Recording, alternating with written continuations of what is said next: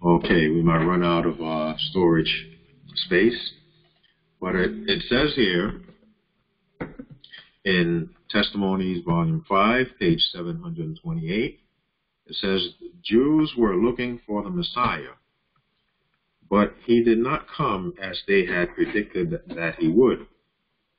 And if he were accepted as the promised one, their learned teachers would be forced to acknowledge that they had erred. These teachers had separated themselves from God, and Satan worked upon their minds to lead them to reject the Savior. Rather than yield their pride of opinion, they closed their eyes to all the evidences of his messiahship. And they not only rejected the message of salvation themselves, but they steeled the hearts of the people against Jesus. Their history should be a solemn warning to us. We need never expect that when the Lord has light for his people, Satan will stand calmly by and make no effort to prevent them from receiving it. He will work upon minds to excite distrust and jealousy and unbelief. Let us beware that we do not refuse the light God sends, because it does not come in a way to please us. Let not God's blessing be turned away from us, because we know not the time of our visitation.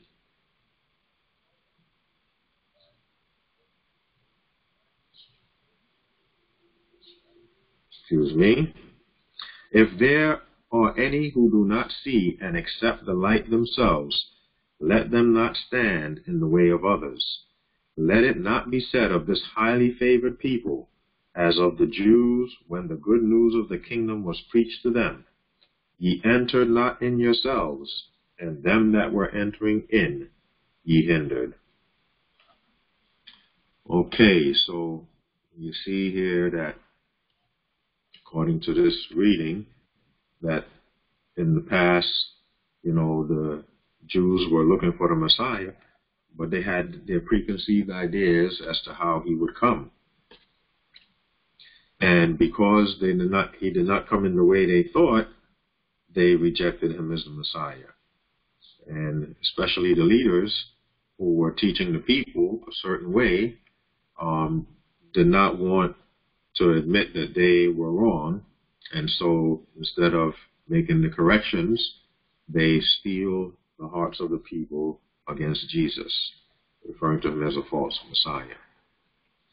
Any thoughts? Anyone would like to, make a comment on the reading before we go to pray?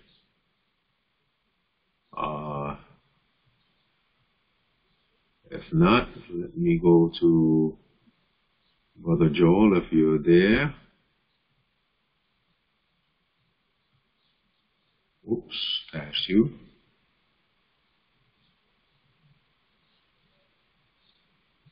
I will unmute. Brother Joel, are you there?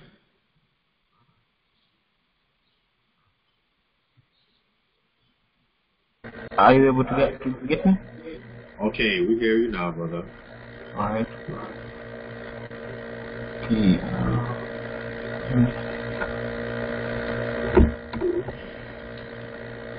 It's for the prayer, right? Yes, for the prayer. All right. Unless you have a comment you want to make before you pray. No. All right. For praying. Okay. Dear Heavenly Father, we want to thank you once again for bringing us here to come and worship you, Heavenly Father, to learn about your word, Heavenly Father. Before we delve more into this lesson, Heavenly Father, we just want to pray, forgive us our sins that are committed knowing and unknowingly, Heavenly Father. I just want to pray that you open up the minds of everyone here, Heavenly Father. Even so bless us, Heavenly Father, even bless those that are not yet here, Heavenly Father, they can come and listen to your word, Heavenly Father. Be with the leader of Heavenly Father this discussion. Be with him, Heavenly Father, send him the Holy Spirit so that he can guide us to all in this lesson, Heavenly Father. The same we pray, thanksgiving our hearts. Amen. Amen. Amen. Okay, thank you, brother. Okay, so let us go to our PowerPoint.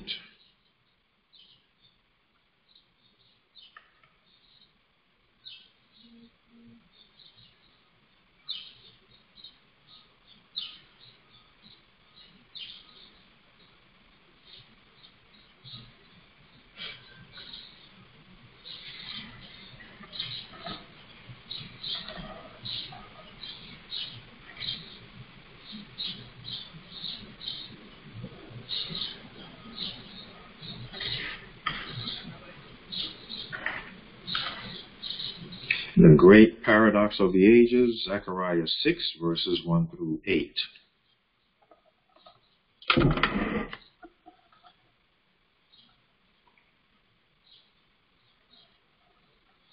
Okay, our study is taken from Zechariah chapter 6.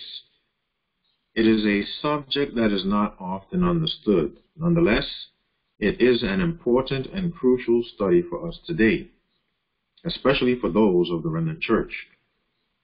Though this study may be new to us, we should not take it as something which cannot be understood. Inspiration says in Great Controversy, page 606, in every generation, God has sent his servants to rebuke sin, both in the world and in the church. But the people desire smooth things spoken to them, and the pure, unvarnished truth is not acceptable. Many reformers, in entering upon their work, determined to exercise great prudence in attacking the sins of the church and the nation. They hoped, by the example of a pure Christian life, to lead the people back to the doctrines of the Bible. But the Spirit of God came upon them as it came upon Elijah, moving him to rebuke the sins of a wicked king and an apostate people. They could not refrain from preaching the plain utterances of the Bible, doctrines which they had been reluctant to present. They were impelled to zealously declare the truth and the danger which threatened souls. The words which the Lord gave them they uttered, fearless of consequences, and the people were compelled to hear the warning.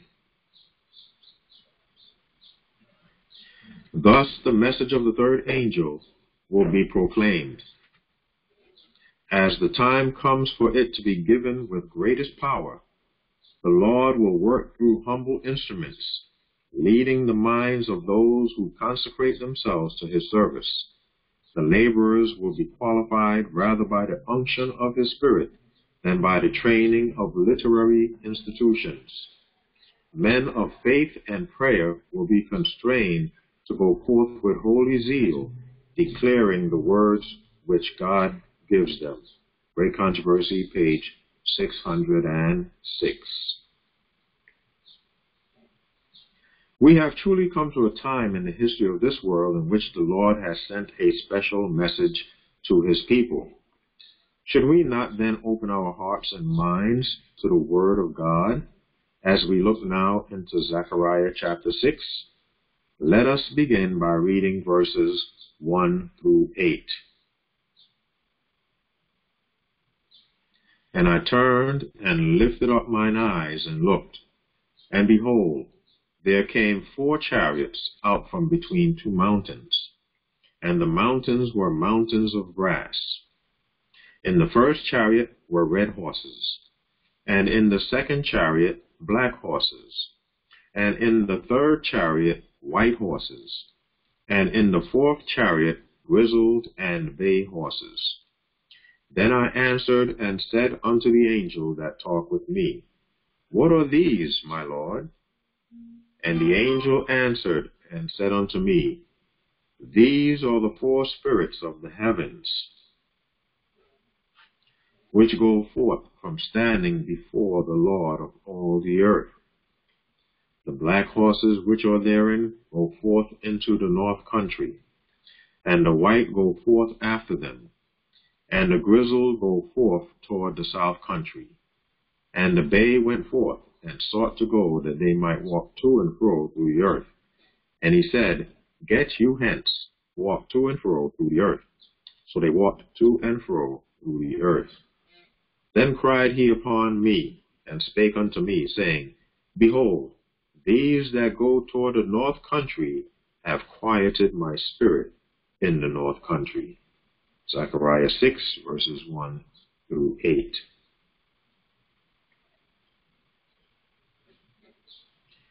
Here it tells us of 2 brass mountains.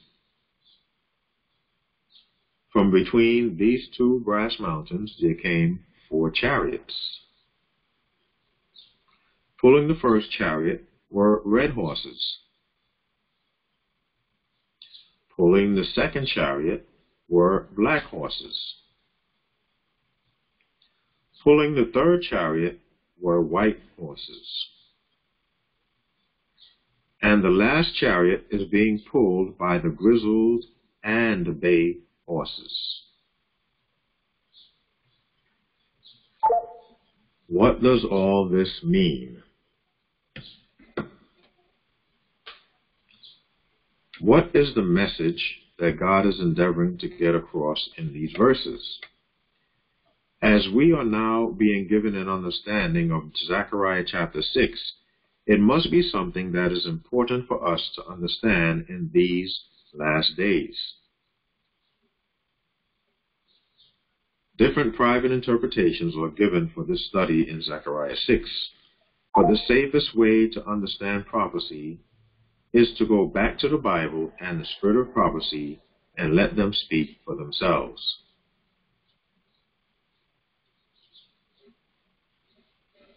As there are no literal brass mountains, this prophecy must be speaking symbolically. Therefore, to understand this prophecy, we must go back to the very beginning of Zechariah 6 and start with the 2 brass mountains. What do they symbolize, and why are they brass?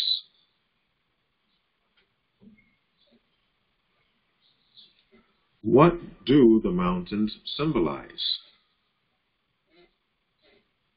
In Zechariah 8, verse 3, we read, Thus saith the Lord, I am returned unto Zion, and will dwell in the midst of Jerusalem. And Jerusalem shall be called a city of truth, and the mountain of the Lord of hosts, the holy mountain. So here in Zechariah, we notice that God is using a mountain to symbolize his church, Zion, Jerusalem. Also, in the book of Daniel, we see a mountain symbolizing God's people. In Daniel 9, verse 16, we read, O Lord, according to all thy righteousness, I beseech thee, let thine anger and thy fury be turned away from thy city Jerusalem, thy holy mountain, because for our sins and for the iniquities of our fathers, Jerusalem and thy people are become a reproach to all that are about us. Daniel prays for God's people or church, Jerusalem, and compares them to a holy mountain. Daniel could not be praying for a literal mountain because literal mountains do not sin. In Isaiah 2, verses 2 and 3, we read, And it shall come to pass in the last days that the mountain of the Lord's house shall be established in the top of the mountains, and shall be exalted above the hills, and all nations shall flow unto it. And many people shall go and say, Come ye, and let us go up to the mountain of the Lord, to the house of the God of Jacob, and he will teach us of his ways, and we will walk in his paths. For out of Zion shall go forth the law, and the word of the Lord from Jerusalem. Is God saying here that he is going to take a literal mountain and stack it on top of the mountains? No. Obviously, he is referring to his church, his people. His church is likened unto a mountain, but his mountain, God's church, in the last days, is going to be exalted above all the other churches, all the other mountains. I think something went wrong here. We'll go forward again. Okay. Now, why are the mountains brass? Brass is a metal that has everlasting qualities and does not deteriorate. It is used in building ships because brass does not deteriorate or rust. Seeing that the two mountains in Zechariah are both brass, it shows God's church in two different periods of time, each having enduring and spirit-filled qualities, strong like brass. The only two churches that meet this description would be the early Christian church, Acts chapter 2, 1 through 4, and the SDA church in its purified state, Joel 2, 28 and 29. In Acts chapter 2, 1 through 4, we read, "And when the day of Pentecost was fully come, they were all with one accord in one place. And suddenly there came a sound from heaven as of a rushing mighty wind, and it filled all the house where they were sitting. And there appeared unto them cloven tongues like as of fire, and it sat upon each of them. And they were all filled with the Holy Ghost, and began to speak with other tongues as the Spirit gave them utterance." On the day of Pentecost, the Holy Spirit fell upon the apostles. We notice here that the church went forth from then on proclaiming the gospel with power, a church, as it were, purified and of one accord. Thus, it is a perfect symbol of the first brass mountain, a church spirit-filled, strong and sound. Amen. But what about the second brass mountain? In Joel 2:28 we read, "And it shall come to pass afterward that I will pour out my Spirit upon all flesh, and your sons and your daughters shall prophesy, your old men shall dream dreams, your young men shall see visions, and also upon the servants and upon the handmaids in those days will I pour out my Spirit." The prophet Joel is telling us of a time when the Seventh-day Adventist church will be purified like the early Christian church was, and be filled with the power of the Holy Spirit. Inspiration gives us a description of that church.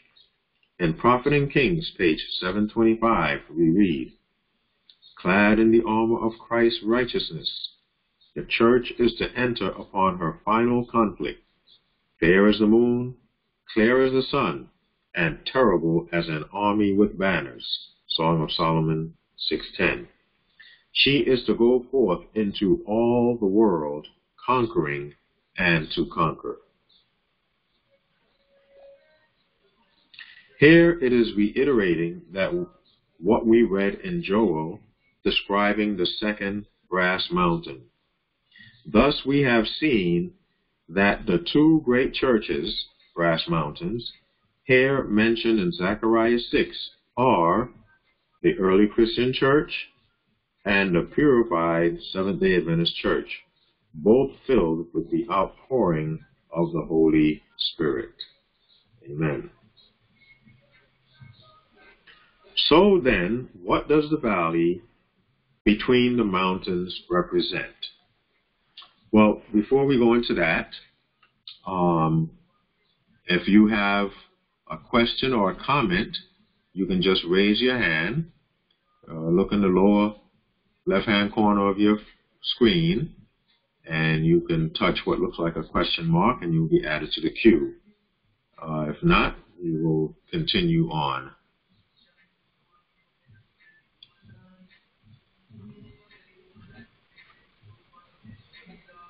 Okay, if there be no questions or comments, we shall continue. So what does the valley between the mountains represent? Okay, I see a hand. Let's take this hand before we go on. Yes, I'm just looking at the chart. This is Brother David. Looking at the chart and wondering what the significance of the year 508 is. Oh, okay. Well, let's get through the study, and then we can come back to those numbers. It will make, I guess, more sense towards the end of the study. Okay. Just kindly remind me. Thank you for that question.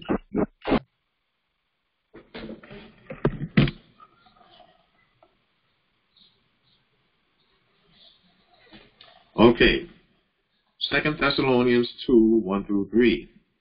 Speaking of the valley, the Apostle Paul says, "Now we beseech you, brethren, by the coming of our Lord Jesus Christ, and by our gathering together unto him, that ye be not soon shaken in mind, or be troubled, neither by spirit, nor by word, nor by letter, as from us, as that the day of Christ is at hand. Let no man deceive you by any means, for that day shall not come, except there come a falling away first, and that man of sin be revealed, the son of perdition."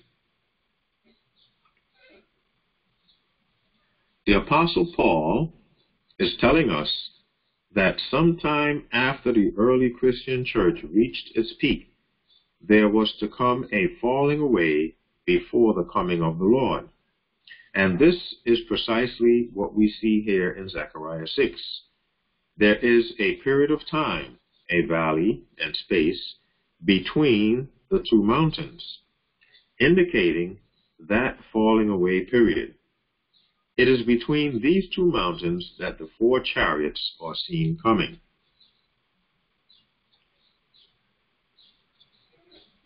What do the chariots and horses represent?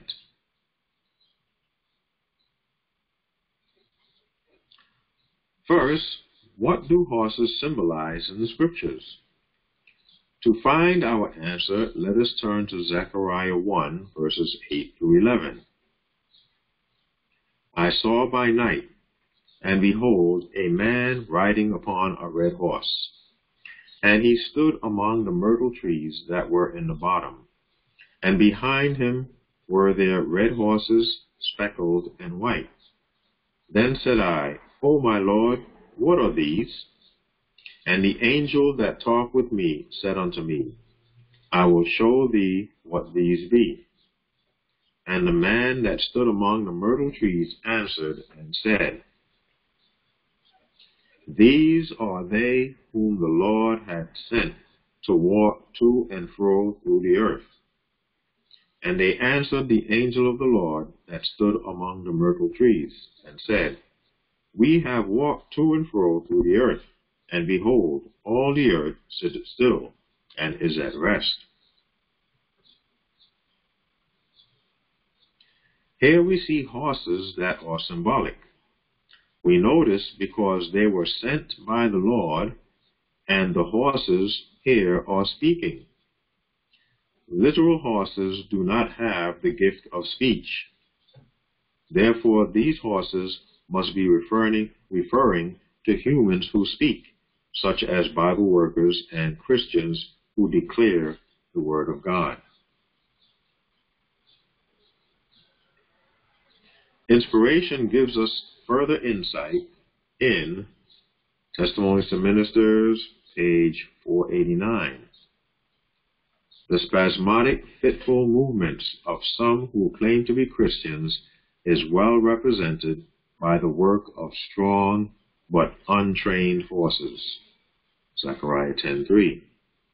For the Lord of hosts hath visited his flock, the house of Judah, and hath made them as his goodly horse in the battle. So here we see in both the Bible and Spirit of Prophecy that horses are used to symbolize workers for the Lord. Zechariah himself had a question as to the meaning of these horses. He says, Then I answered and said unto the angel that talked with me, What are these, my Lord? And the angel answered and said unto me, These are the 4 spirits of the heavens, which go forth from standing before the Lord of all the earth. Zechariah 6:4 and 5. What are the 4 spirits that God sends throughout the world? It must be the Holy Spirit working through God's servants, the horses, with heaven-sent messages. We know the Holy Spirit works through human agents to accomplish its task of taking truth to the world. In John 15:26, we read, But when the Comforter is come, whom I will send unto you from the Father, even the Spirit of truth, which proceedeth from the Father, he shall testify of me. Here we are told that the Holy Spirit is the Spirit of truth. Clearly, these horses and the chariots they pull must be people filled with heaven-sent messages. So here in Zechariah, God is depicting his church being commissioned with heaven-sent messages and proclaiming the gospel during the time between the 2 brass mountains. The Spirit of Prophecy gives us further insight. There is no need of anyone's being in ignorance. We must clear the King's highway, for God will remove hindrances out of the way. God calls you to come up to his help against the mighty, instead of pressing your weight against the chariot of truth that is being pulled up an inclined road. You should work with all the energy you can summon to push it on. Review and Herald, March 18, 1890, paragraph 5.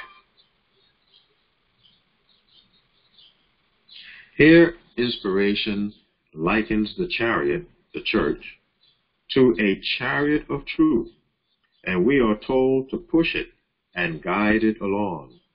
Thus, in Zechariah, God is likening his church to chariots being led by horses. But why the various colors of the horses?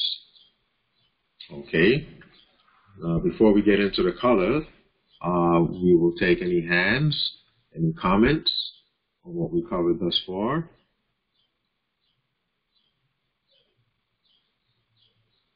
If it is clear, okay, Sister Lenny. Yes, Brother Terry. Yes. Yeah.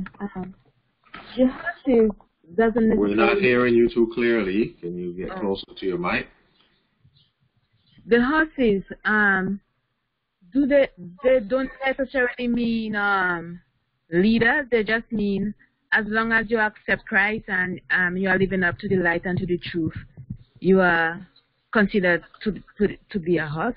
Like, well, the symbols. Because okay. I thought they were like leaders, the fact that they were pulling the chariots.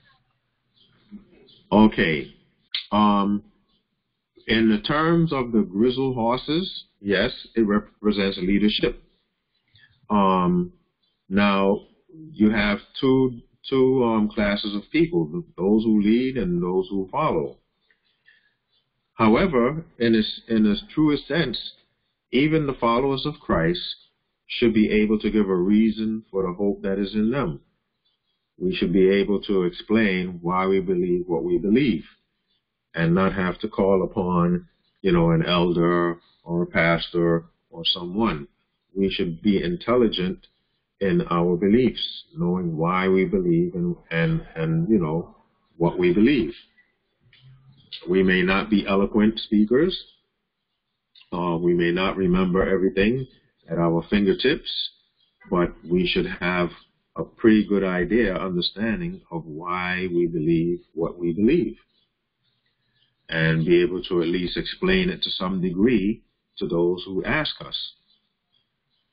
So in a secondary sense, we will be like leaders, because if you take, for instance, the example given in the study of the flood, the trumpets, we had talked about the trees, those who entered the ark were likened unto trees.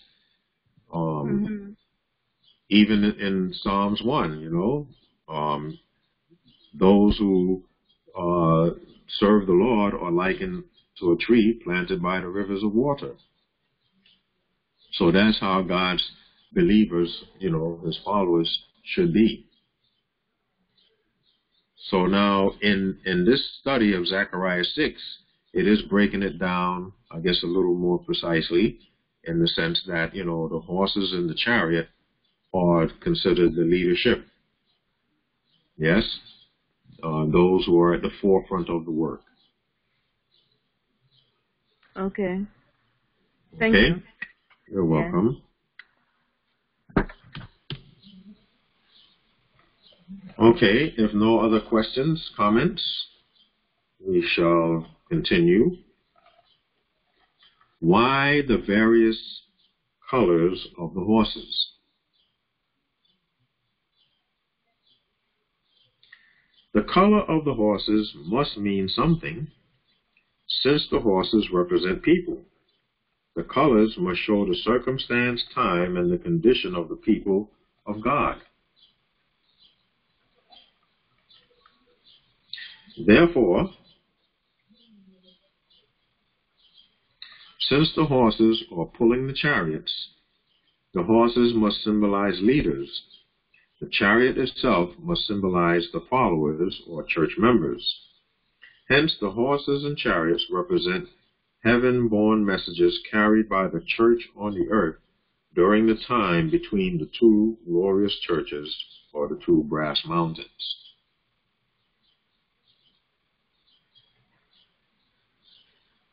Who is represented by the red horses? Red in the scriptures has at least two meanings: sin or bloodshed.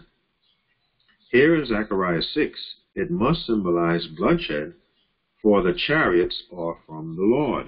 See verse 5. And this is precisely the case. After the early Christian church had reached its peak, the first brass mountain, the church went forth in the earth proclaiming the gospel. There followed a period of great persecution, as we see in Acts chapter 8, verse 1. And at that time there was a great persecution against the church, which was at Jerusalem, and they were all scattered abroad throughout the regions of Judea and Samaria. Great Controversy, page 40. Great numbers sealed their testimony with their blood.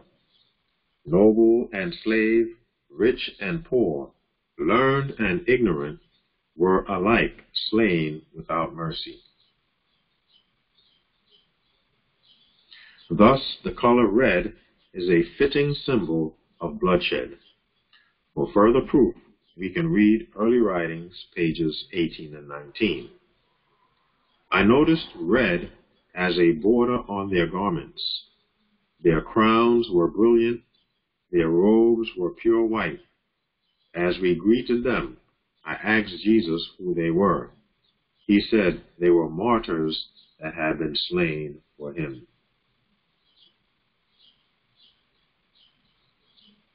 You imagine being those who were in the, Colosseum, and lions and other ferocious beasts were coming out after you for the sport of the multitude.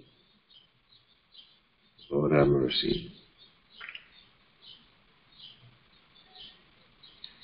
In Zechariah 6 and 7, we read, "The black horses which are therein go forth into the north country, and the white go forth after them, and the grizzle go forth toward the south country, and the bay went forth and sought to go that they might walk to and fro through the earth." Notice that the angel informed Zechariah of the direction of each chariot except the red, indicating again that as far as their final destination is concerned, the red horses went nowhere as they were martyred for their faith. Thus, it is clear that the first chariot, pulled by a red set of horses, is picturing Christians martyred for the Lord.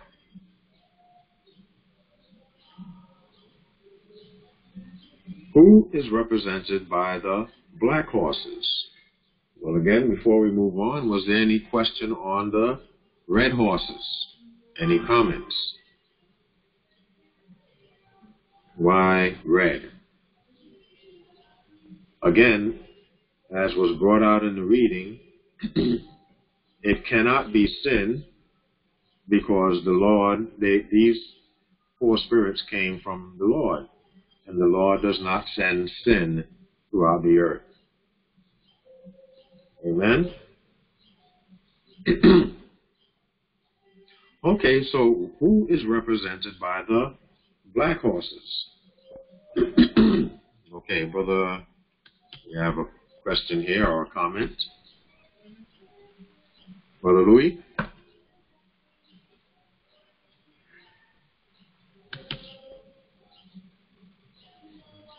Morning, happy Sabbath. Happy Sabbath.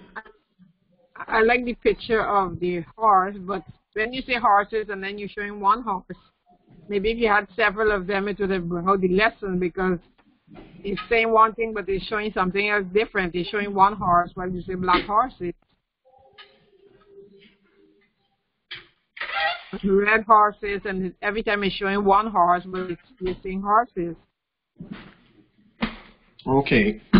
Well, so maybe if you put several of those, it will bring out the picture, but having one and then saying it, for people who are learning, it's because inspiration said the pictures are the symbols that you look at is easier for people to grasp, because of looking they can learn. But if you're saying one thing and then showing something different, maybe if you put the ones on the chariot, with the horses instead of one horse and saying horses, it would bring the lesson more. Of course, we can't improve on inspiration, so we put the horses. Okay.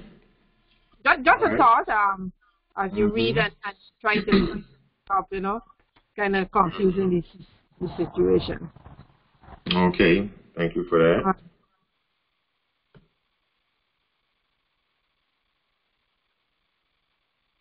I had seen another hand.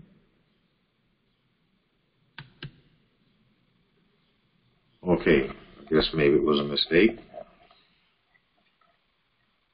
All right, Zechariah 6, verse 2. "And in the second chariot, black horses." Black is a symbol of bondage and spiritual darkness. The period of martyrdom was followed by the Dark Ages of religion, 538 to 1798 AD. The black horses preached in this prophetic period when God's true church was subjected to papal bondage and spiritual darkness. Okay, before I go on, I see the hand again. Brother Louis? Yeah, I'm sorry, I was mute myself, so I didn't realize that. That's what Sister Deborah already got before me. This is a horses also, did they represent any, did they, as they has to go out, did they have like they pray the water like a messenger? Are they, can you repeat that question? Yeah, a messenger, like they carry the message, no? Yes, well, gospel workers are those who preach, the word of God, are messengers in that sense. We are carrying the message of salvation. And so, they are, messengers. Oh, okay. So that's the reason why the red horse, because they can't go further because they not be able to fulfill their duty or what they're supposed to do because they've been get killed or martyred, something like this. Right? Yes, they were cut off in their work. They were martyred. So as they're trying to preach, Christ, they were slain. So that's why it says that there was no destination given for those red horses. Okay. Thank you. Okay. Amen. Okay, so the black horses symbolize bondage and spiritual darkness.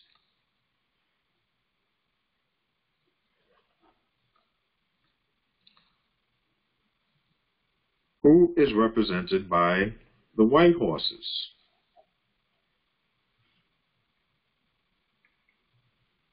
In Zechariah 6:3 we read, "And in the third chariot white horses." White is opposite of black.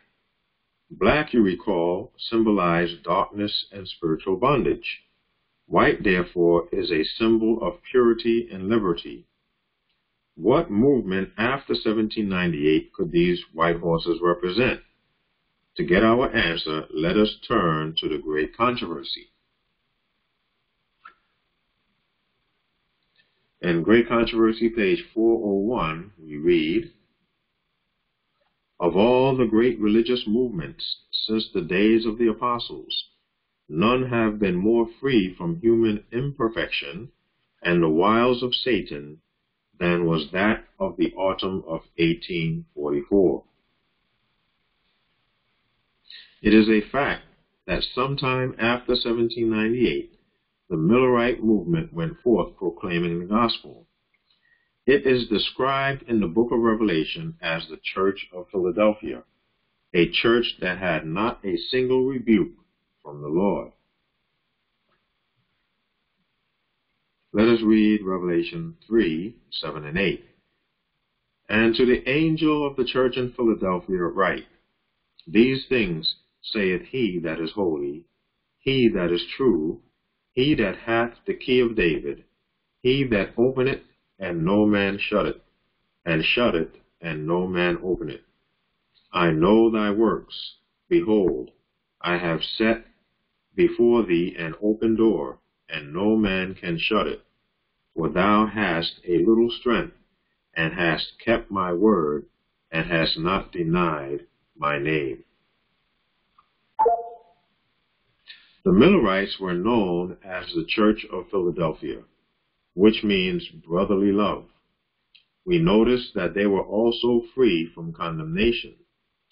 This further reveals that the Millerite movement is best represented by the white horses, the church just before Laodicea, the last church.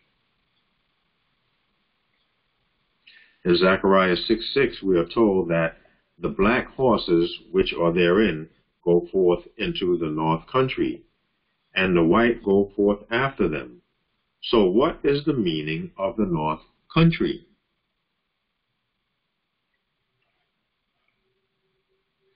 To answer our question, let us turn to Ezekiel 26 from verse 7. "For thus saith the Lord God, Behold, I will bring upon Tyrus Nebuchadnezzar, king of Babylon, a king of kings from the north. The north country is the biblical term for ancient Babylon. But as we are dealing with the New Testament era, the north country has reference to modern Babylon or apostate Christianity, which includes the papacy. This is further explained in Great Controversy, page 382. Babylon is said to be the mother of harlots. By her daughters must be symbolized churches that cling to her doctrines and traditions and follow her example of sacrificing the truth and the approval of God in order to form an unlawful alliance with the world. GC, page 382. Apostate Protestants' daughters are included in the term Babylon. Thus, the Millerites also preached in the North Country to Catholics and Protestants.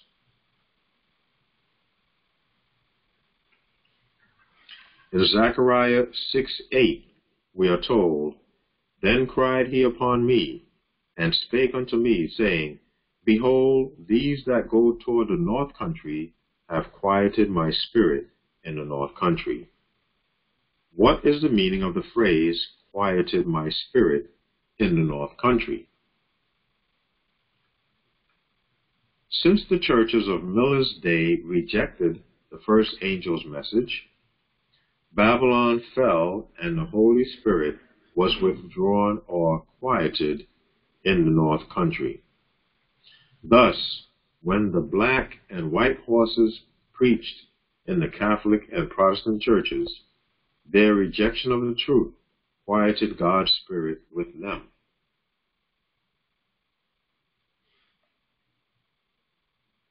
Thus far, we have seen that the first brass mountain represents the early Christian church. The second brass mountain, the purified SDA church.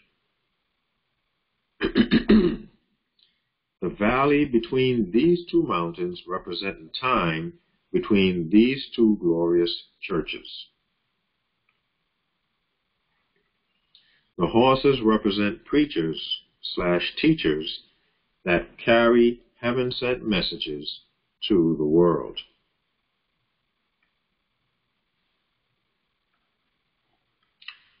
The red horses symbolize the martyrs. The black horses taught during the Dark Ages. The white horses represent the Millerite movement, the Church of Philadelphia. The last chariot is symbolized by the church that followed the Millerite movement, the Church of Laodicea.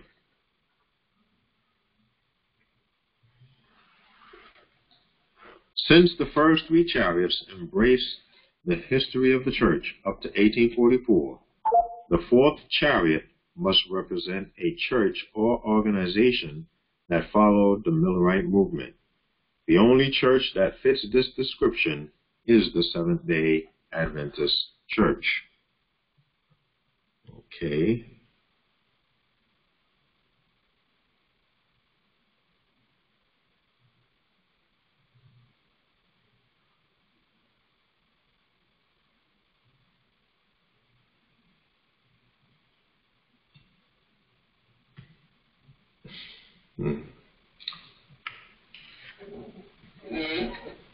In Zechariah 6, verses 3, 6, and 7, we read, And in the fourth chariot grizzled and bay horses. And the grizzled go forth toward the south country. And the bay went forth and sought to go that they might walk to and fro through the earth.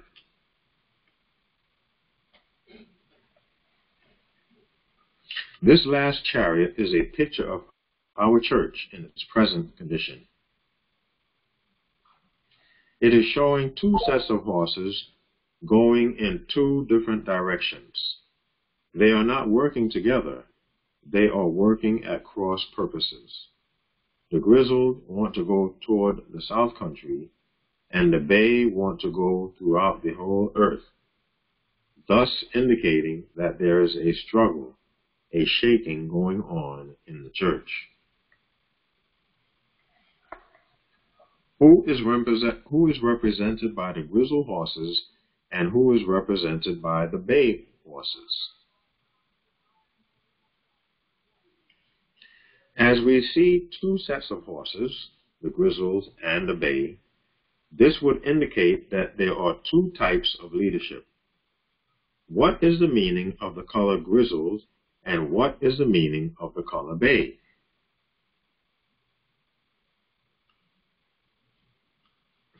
Grizzled is a color that is neither white nor black, indefinite, a faint grayish spotted color. This denotes hypocrisy. Thus, the first set of leaders are not true Christians or fully worldlings. The grizzled horses are the ones first seen and are now leading the chariot, church members, toward the south country. Verse 6. They symbolize the leaders who are in the forefront, the General Conference.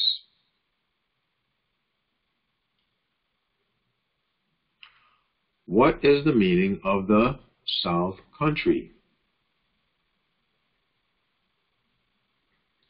The biblical term for the South Country is Egypt. Genesis 20, verse 1. And Abraham journeyed from thence toward the South Country, and dwelled between Kadesh and Shur, and sojourned in Gerar. Abraham was on the very border of Egypt. Sister White makes an interesting comment in Volume 5, page 217. She says, the church has turned back from following Christ, her leader, and is steadily retreating toward Egypt. Yet few are alarmed or astonished at their want of spiritual power. Doubt and even disbelief of the testimonies of the Spirit of God is leavening our churches everywhere. In other words, the SDA Church has turned back from following Christ and is going toward the worldliness. We are dressing like the world, we are eating like the world, we are following worldly principles in our social affairs, in our schools, and in our hospitals. The Seventh-day Adventist Church is not Babylon and never will be, according to Testimonies to Ministers, pages 50, 58, and 59. But we are becoming like her in our affairs. Clearly, then, the grizzled horses have strayed off the path and are leading God's church into worldliness, Egypt, and away from their God-given mission to go into all the world.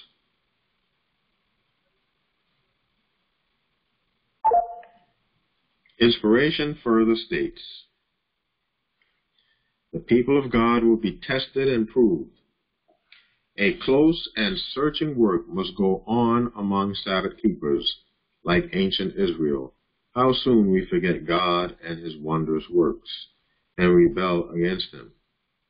Some look to the world and desire to follow its fashions and participate in its pleasure, just as the children of Israel looked back to Egypt and lusted for the good things which they had enjoyed there.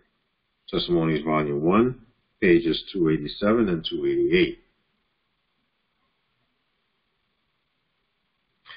In Testimonies, Volume 2, page 124, we read, the great light has been shining upon the church, and by it they are condemned because they refuse to walk in the light of it, to walk in it. If they were blind, they would be without sin. But they have seen light and have heard much truth, yet are not wise and holy. Many have for years made no advancement in knowledge and true holiness. They are spiritual dwarfs.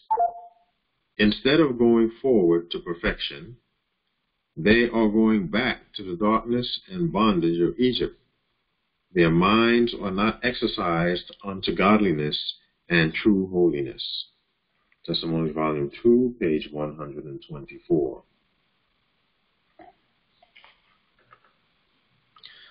So, who does the bay-colored horse represent? The bay color denotes strength. See your Bible margin if you have a margin in your Bible. The bay horses can also be rendered as strong. So the bay color denotes strength. The second set of horses are true Christian leaders, strong in the Lord and eager to go. Okay, so you see here, picture of a margin. Strong steeds, too eager to go.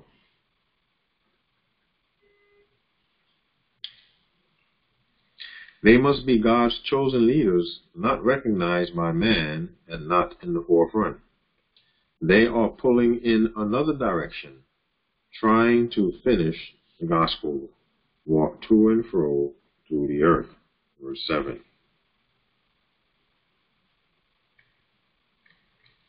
Here we see a paradox. A conflict is taking place in God's remnant church between Christ and Satan and their respective servants, forces. Each is striving to gain hold of the chariot. One set of horses is leading the church to the south country, Egypt, worldliness. The other set of horses are trying to lead the church into all the world to finish the gospel. However, both are in the same church, SDA, hitched together by the traces. God is telling us that before the gospel is to be preached in all the world, there must be a separation between these two classes of saints, because they are working at cross purposes.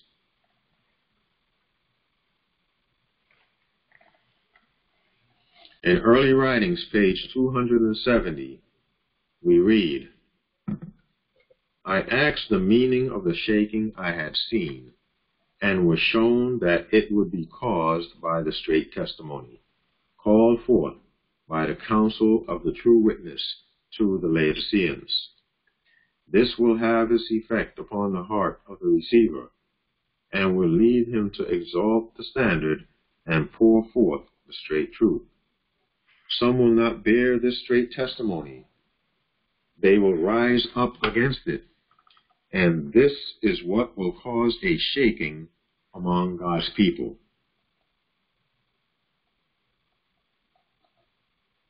In volume 6, page 371, we read,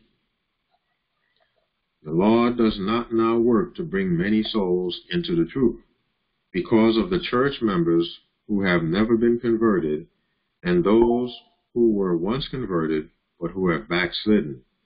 What influence would these unconsecrated members have on new converts? Would they not make of no effect the God-given message which his people ought to bear? This is why the church has to be purified. The traces cut before the gospel can be carried to and fro to the world.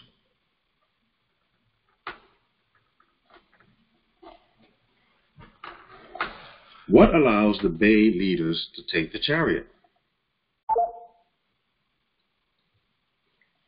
We read in Zechariah 6:7, And the Bay went forth and sought to go, that they might walk to and fro through the earth. And he said, Get you hence, walk to and fro through the earth.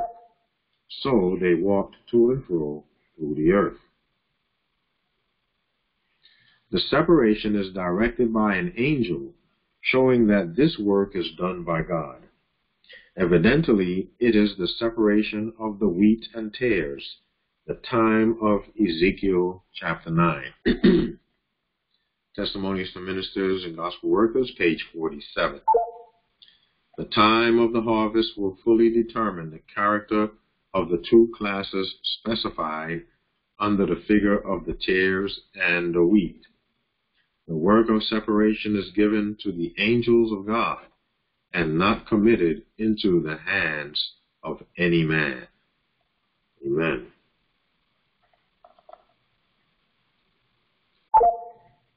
In Testimonies for the Church, Volume 3, pages 266 and 267, we read, "The true people of God, who have the spirit of the work of the Lord and the salvation of souls at heart, will ever view sin in its real sinful character. They will always be on the side of faithful and plain dealing with sins which easily beset the people of God, especially in the closing work for the church in the sealing time of the 144,000 who are to stand without fault. Before the throne of God will they feel most deeply the wrongs of God's professed people."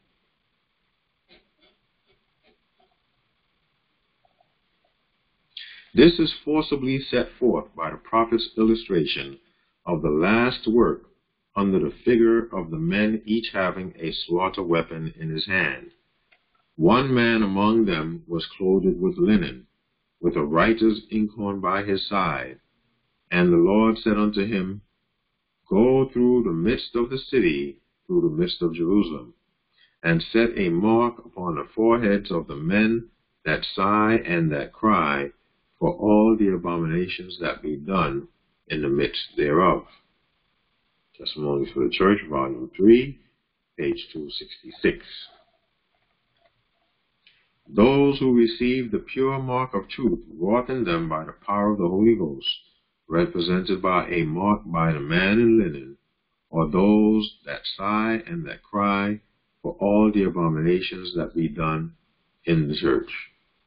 Their love for purity and the honor and glory of God is such, and they have so clear a view of the exceeding sinfulness of sin, that they are represented as being in agony, even sighing and crying. Read the 9th chapter of Ezekiel, Volume 3, 267. Okay, now we'll take a look at Manuscript Release, Volume 1, page 260. And here it says, "Study the 9th chapter of Ezekiel. These words will be literally fulfilled. Yet the time is passing, and the people are asleep. They refuse to humble their souls and be converted. Not a great while longer will the Lord bear with the people who have such great and important truths revealed to them, but who refuse to bring these truths into their individual experience. The time is short. God is calling. Will you hear? Will you receive his message? Will you be converted before it is too late? Soon, very soon, every case will be decided for eternity." Again, Manuscript Release, Volume 1, page 260. In Volume 3 of the 1888 materials, page 1303, "The time will soon come when the prophecy of Ezekiel 9 will be fulfilled. That prophecy should be carefully studied, for it will be fulfilled to the very letter. Study also the 10th chapter, which represents the hand of God as at work to bring perfect method and harmonious working into all the operations of his prepared instrumentalities. Let these prophecies be studied on your knees before God." Conclusion. This study has given us an understanding of the manner in which God will use to separate the wheat and the tares in the church. The cutting of the traces allowed the bay horses to go to and fro through the earth to proclaim the last gospel invitation to the world and bring about the second brass mountain. The angels of God will come to separate the righteous from the unrighteous. After the separation, his great missionaries will establish that second great brass mountain, a mountain filled with the Spirit, a purified church. Where do you stand today? Your answer to that question means your very salvation. Amen. Okay, do we have any questions, any comments? Sister Esther. That volume 3, 1888 materials, where would I find it in the Ellen White reference? Yes. I've never. Huh? It is there. On the what? On the not devotionals. Type like 1888. Just put 1888 space 1303.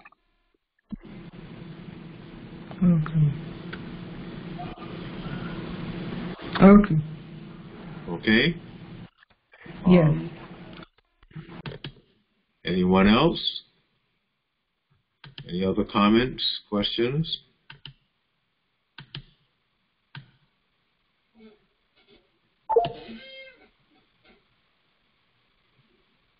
Okay, if there be none,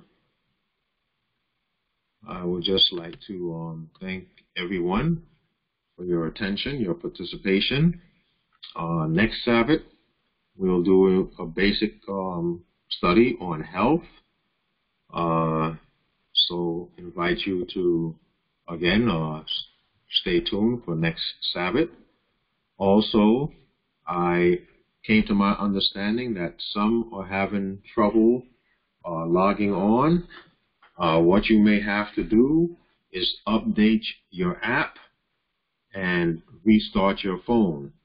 Also, you might be required to make an extra step in logging on, because I think the option now is if you want to join with audio or not. And so you have to pay attention to the prompts that it gives you, and you should not have a problem, coming into the conference call. Okay, I see another hand.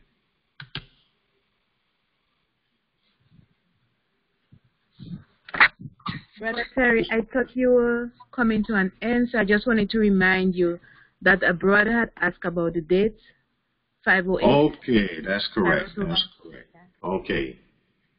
Thank you for that. Let me just take a few more hands. There were 2 more hands here, and then I'll come back to the dates. Hello. Can you hear me? Hello, brother. Yeah. How you doing? I'm doing fine, thank you, bro. Hey, I was just bringing to the attention of the people, in case they're not aware.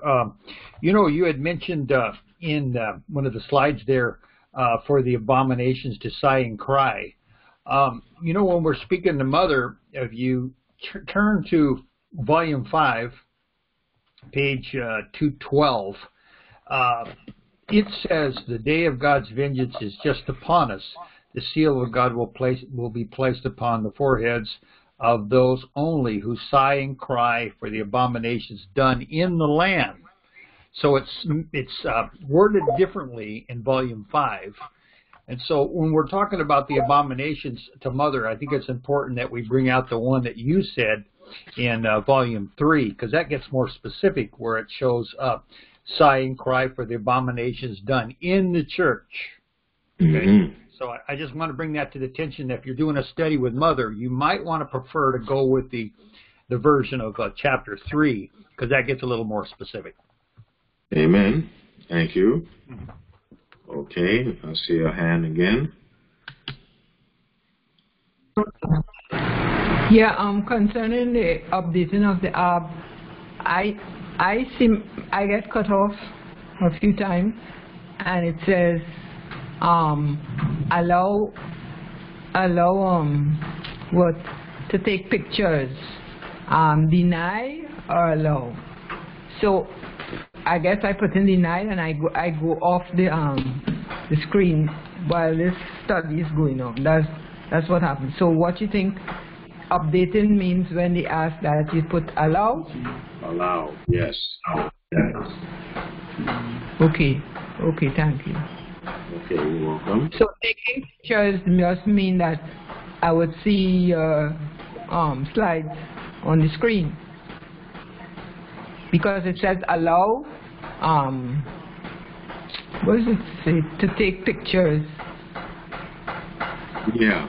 In other words, I'm not sure how it's working, but the fact that you can see pictures, it has something to do with your that portion of your phone.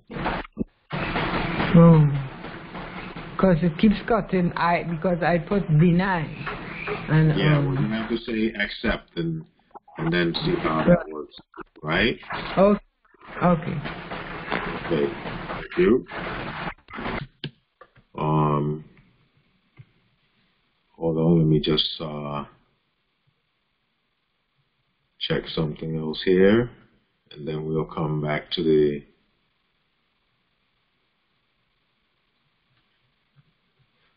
okay. All right, let's look at the arches over there.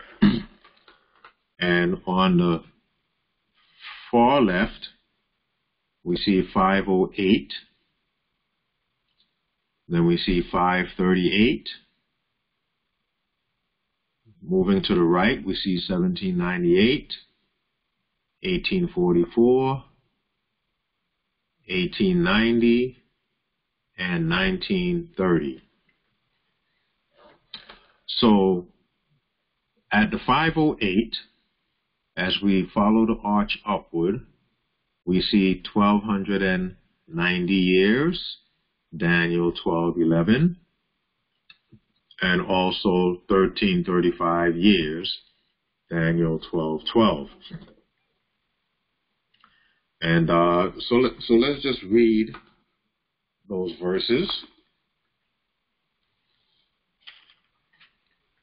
Daniel 12, verse 11, and it says, "And from the time that the daily sacrifice shall be taken away, and the abomination that maketh desolate set up, there shall be 1,290 days." So, what is the daily sacrifice? Well, in our study of Daniel chapter 8, the word sacrifice does not really belong in the text. So the daily has to do with the Sabbath. So from the time the Sabbath is taken away and the abomination put in its place, that is the year 508 that we're looking at. Okay. I see a hand. I don't know if it has to do with this.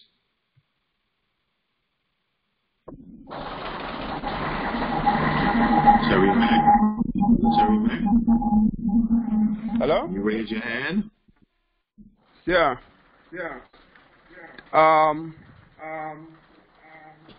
I'm reading from 2TG, number 22, on page 22. The north country geographically, north of Palestine, is where the other chariots went. That is the countries which the Christian nations now inhabit.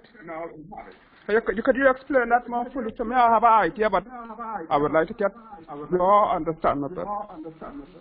Okay, so you're going back to the subject of the North Country? Yes. Okay, 2TG number 22, page, what was that again? 22. Okay. 2TG 22, page 22. Okay.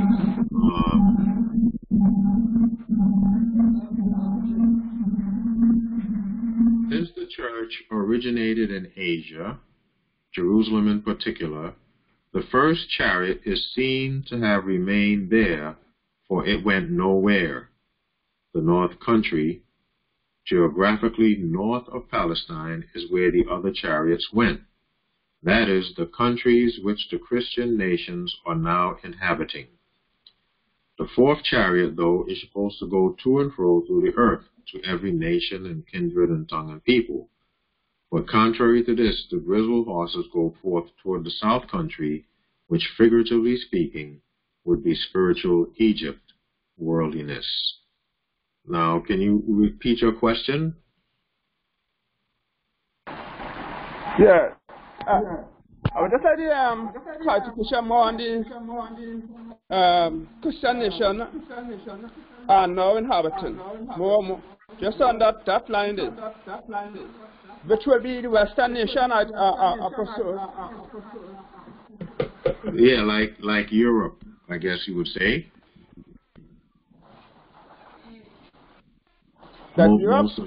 Most of the Christian nations, because he's talking. I'm sure like American, Canada, and all that. Well, I guess America is somewhat north. And I get it. What he's saying is that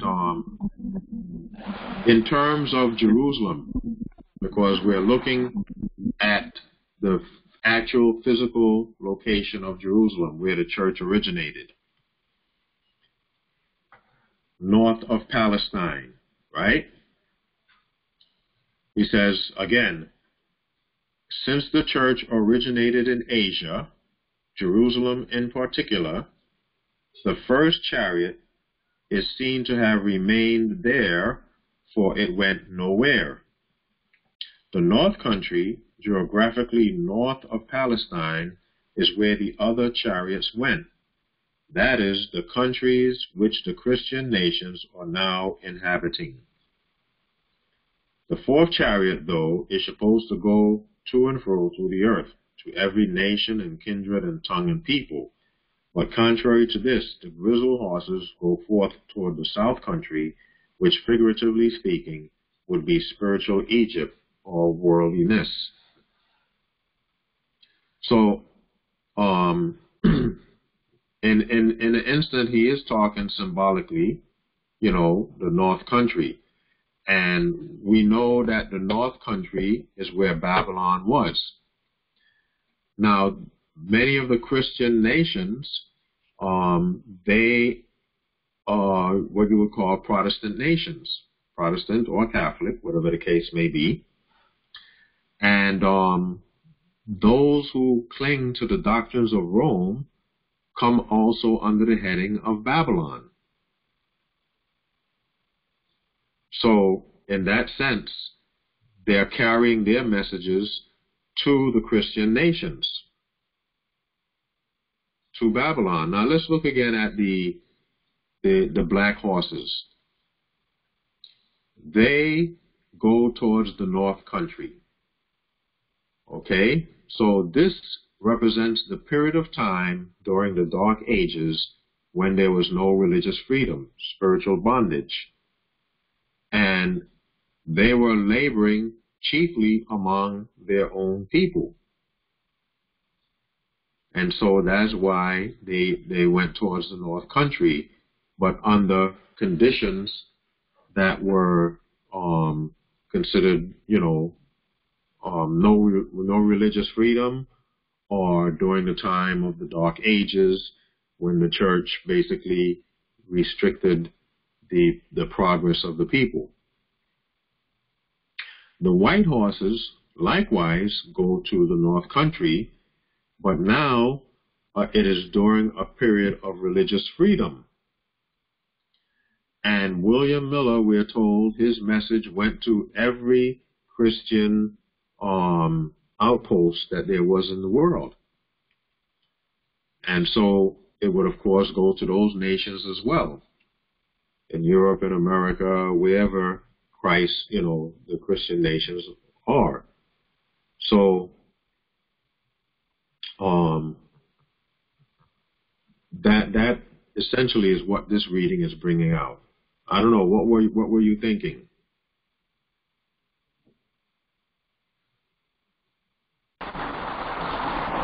No, I just want to get a clarification about it.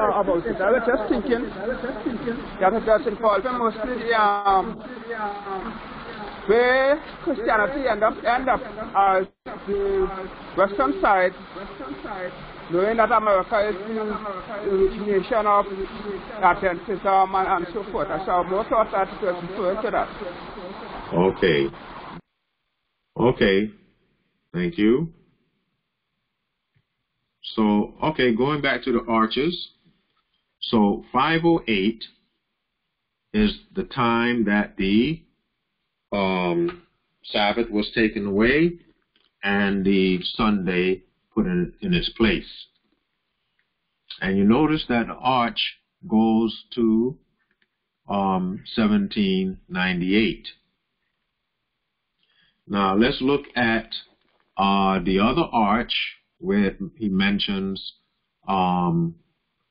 Daniel 12:12, right? Daniel 12:12 says, "Blessed is he that waiteth, and cometh to the 1,305 days," which brings us to 1844. You go to the right, you follow that, the 1335 days, Daniel 12:12, it lands at 1844. What happened in 1844? Well, that was when the Sabbath truth was restored to the church. 1844. Let's go back again to 538. The 1260 years. Daniel 7:25. Let's read Daniel 7:25. And it says here,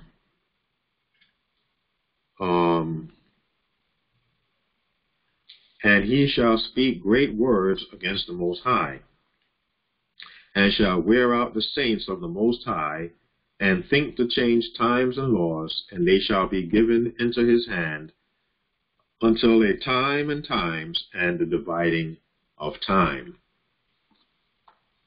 So 538 is when the papacy took control, had that kind of power that even kings had to bow at their feet.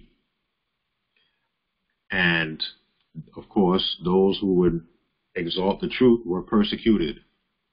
They were given into his hands for a time, times, and dividing of times. That's 1260 years. And 1798, we know, is when the Pope was taken prisoner, bringing an end to the papal reign. So that is the reason for those dates there. Continuing on, 390 years, Ezekiel 4, verse 5, bringing us to 1890. The 390 years is when the Reformation had started, yes? And during the time of Reformation, that would be from 1500, from 1500 when the Reformation started. If you look at the top of the arch, you'll see that little, look like a cross with the AD 1500 on it. That's when the Reformation started, so it brings us to 1890.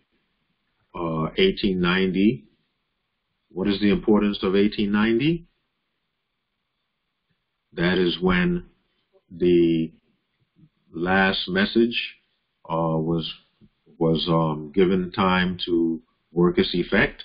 We know the 1888 message that came, and then 2 years were given for the church to accept the 1888 message, which brought us to 1890. And of course, the church, we know, rejected the message, so the message never fully developed. And again, the last arch there that brings us to 1930, the 40 years of Ezekiel 4:6, 40 years from 1890 brings us to 1930, with the arrival of the shepherd's rod message. So I hope that this makes it a little more clear. If it's not clear, you can raise your hands and we'll see what we can answer more clearly.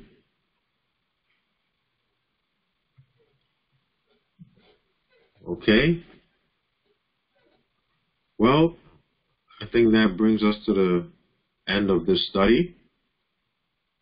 And again, I would like to thank you all for your participation. So at this point in time, we shall close with a word of prayer. And I will ask Brother Terry Mack, are you still with us? I'm looking for you on scrolling down.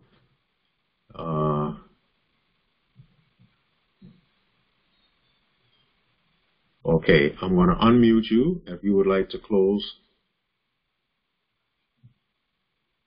with a word of prayer for us. Brother Terry Mack.